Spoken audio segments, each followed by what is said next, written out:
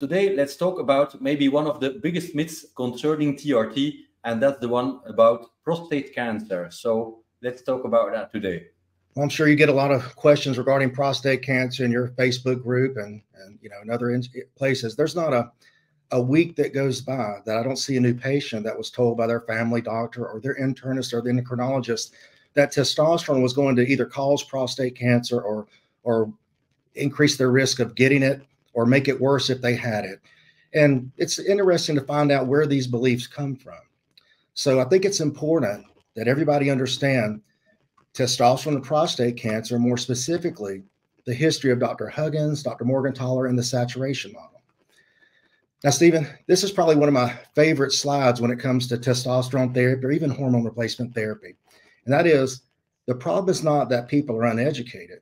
The problem is that they are educated just enough to believe what they've been taught and not educated enough to question what they have been taught.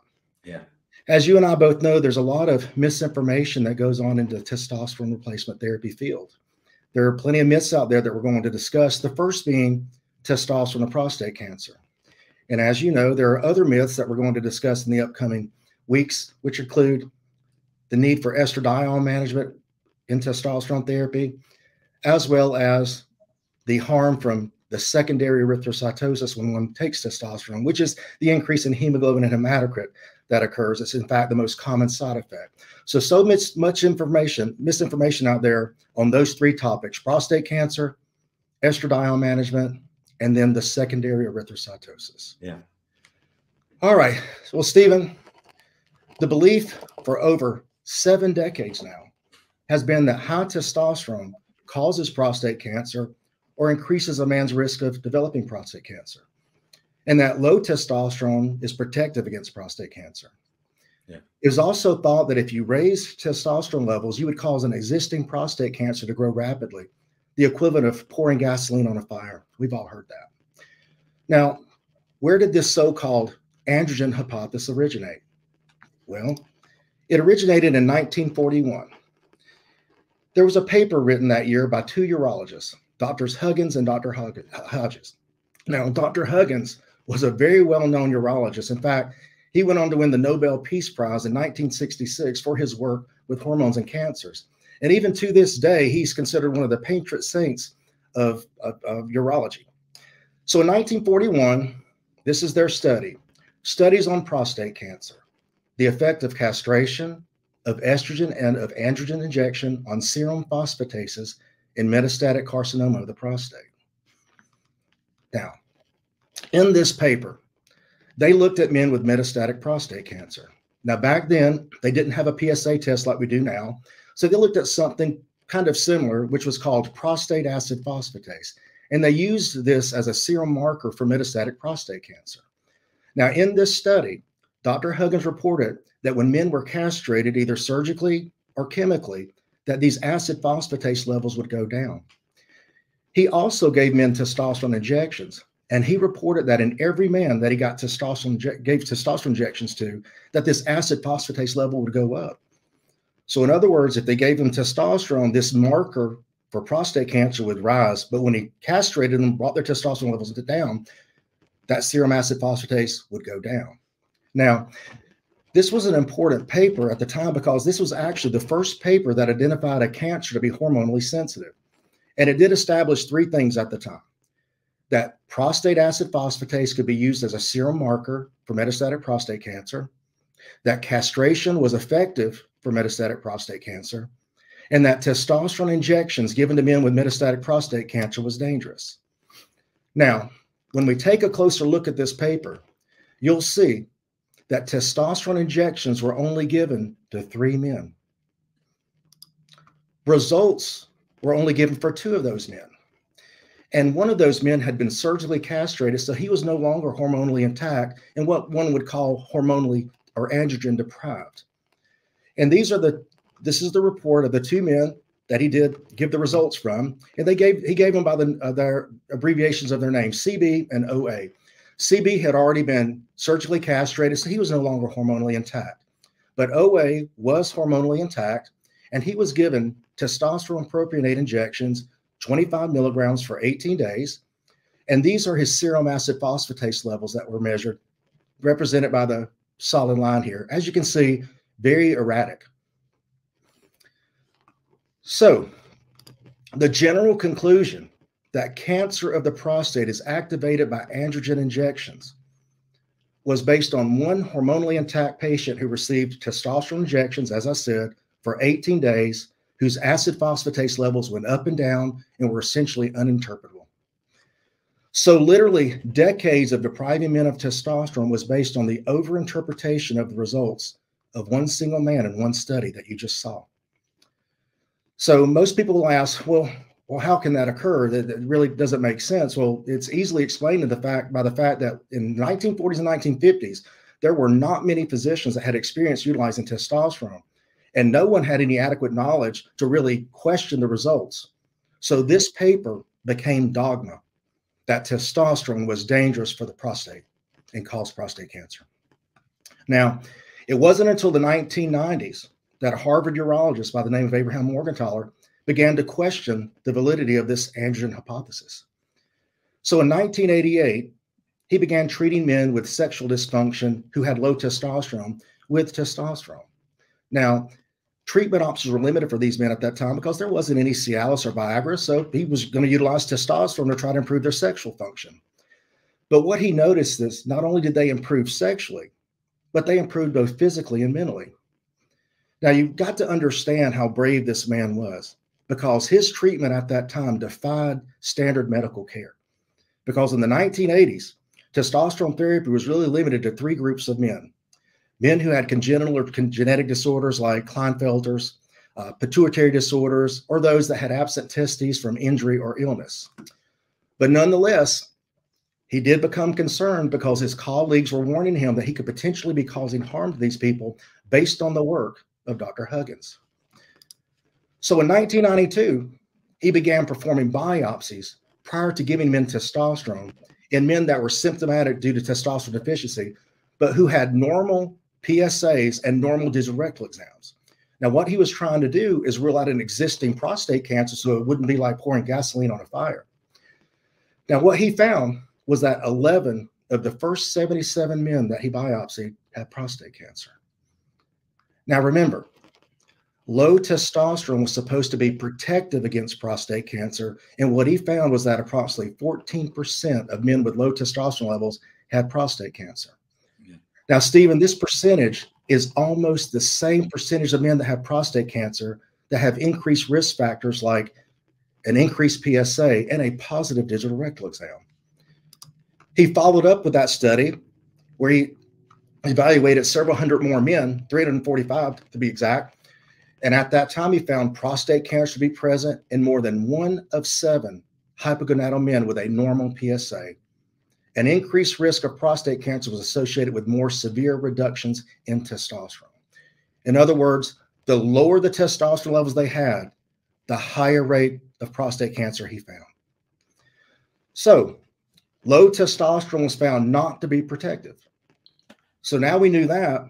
What about high testosterone levels being harmful? They must be harmful if lower is not protective. So in 2004, he published this paper, Risk of Testosterone Replacement Therapy and Recommendations for Monitoring. He published it in the New England Journal of Medicine. And for that paper, he did a worldwide literature review between 1985 to 2004, looking for any worrisome relationship between testosterone and prostate cancer or testosterone therapy and prostate cancer. Stephen, he was unable to find one single article that showed that testosterone increased a man's risk of getting prostate cancer or that testosterone therapy caused prostate cancer progression. He also made the astute observation that, look, there was about a 10-fold increase in testosterone prescriptions around 2001 with the release of androgel. But yet we weren't seeing an epidemic of prostate cancer in all these men that were getting testosterone. We also know that around 50% of men aged 50 years or older have microfoci of prostate cancer in their prostates. So if increasing levels of testosterone in the men was going to cause the cancer to grow more rapidly, then we should have seen more cancer growth in those men, but we didn't. And the observation has been right in front of all of us for decades, and that is that younger men with high testosterone levels don't get prostate cancer. But instead, it's a disease of aging when testosterone levels declined.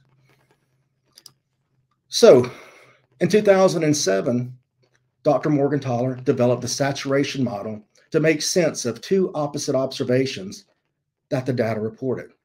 Stephen, it's a paradox. And the paradox is this, is that when we lower testosterone, the PSA levels will go down. But yet when we give testosterone to men with normal levels of testosterone, even in supraphysiologic doses, it has no effect on PSA. Now, this is the way that most men view prostate cancer or the prostate itself and testosterone. I even had some comments at our last video with DHT and things like that, that nope, I took testosterone and my PSA went up. Yes, sir, it did. And we're going to explain why and how that occurred. But most people view testosterone and the prostate growth, cancerous or benign, via lines A and B, that the higher the testosterone levels, then the bigger the growth. But that's not how it really occurs. It really follows line C. And so let me explain. So we do know that castration, a zero level of testosterone, will make the PSA go down. And if you increase testosterone out of this castrate range 0, the PSA level will go up, as represented by line C. But the data shows that for most of the range of testosterone, including supraphysiologic ranges, there's no change in PSA level or prostate size.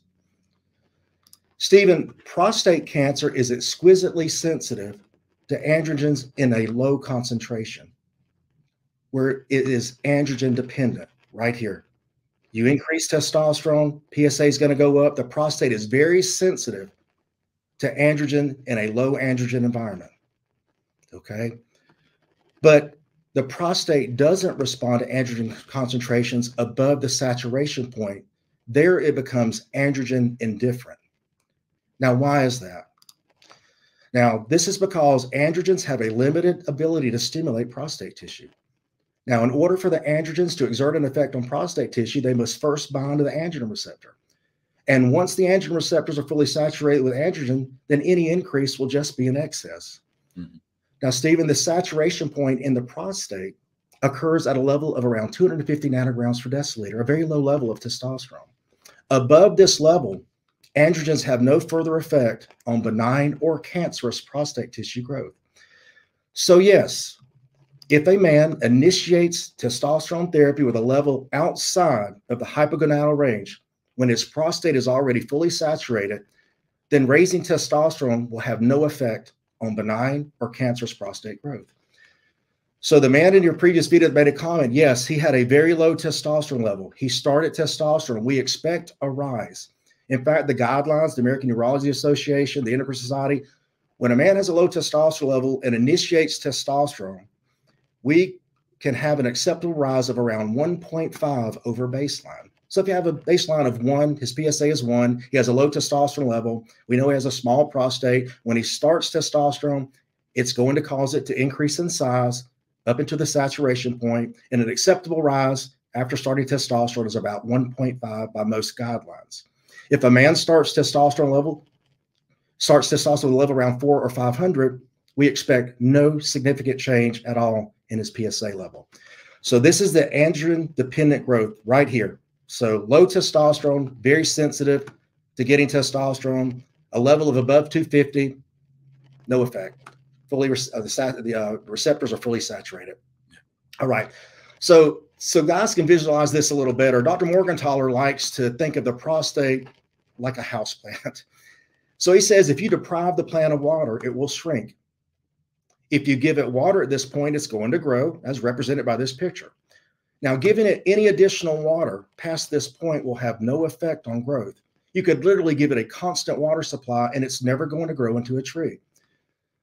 Once that plant's thirst has been quenched, giving it any additional water will have no effect on growth, and the same goes for testosterone and the prostate. Mm-hmm. So that is the saturation model that explains that paradox. So what does the modern medical literature show us about testosterone and prostate cancer? Testosterone therapy does not increase the risk of developing prostate cancer, even in high-risk individuals, Stephen. It may, in fact, have a protective role against high-grade cancer, and studies have shown that higher levels of testosterone can suppress prostate cancer growth. In fact, there is an inverted U with regard to prostate cancer cell proliferation and testosterone levels. At low testosterone levels, there's suppression of prostate cancer cell proliferation. Between castrate levels 0 and 250, the hypogonadal range, there's actual growth. And with high levels of testosterone, there's once again suppression of prostate cancer cell proliferation. Now, this is noted in this study here done at Baylor, where 2 different cell lines of prostate cancers were exposed to different concentrations of testosterone. And here is your inverted U. The black line represents no testosterone.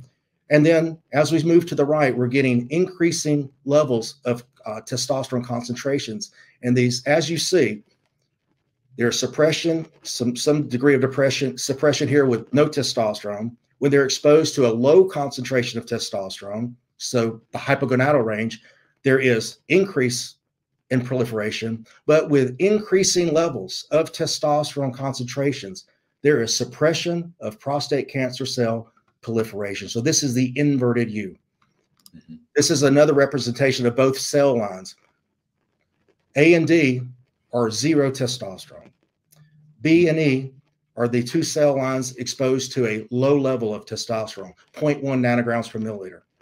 And then when the prostate cancer cells are exposed to a high level of testosterone, 8 nanograms per milliliter, you see there is suppression of prostate cancer cell proliferation, even more so than castrate levels.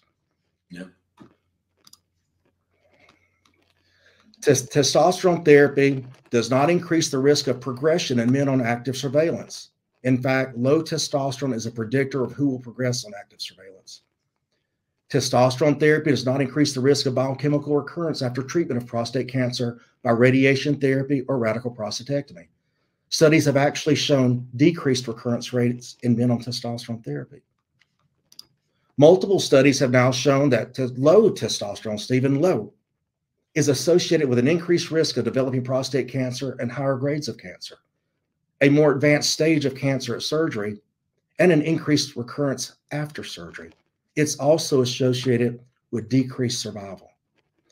So the current landscape of testosterone therapy in the setting of prostate cancer has gone through several paradigm shifts. It's evolved from viewing testosterone as dangerous and pouring gasoline on a fire to thinking it might be safe but using it cautiously, but now as a protective measure and as therapy in castrate-resistant prostate cancer. We, in fact, now use testosterone to treat men with castrate-resistant prostate cancer. It's called bipolar androgen therapy, where men are treated with high doses of testosterone followed by no testosterone.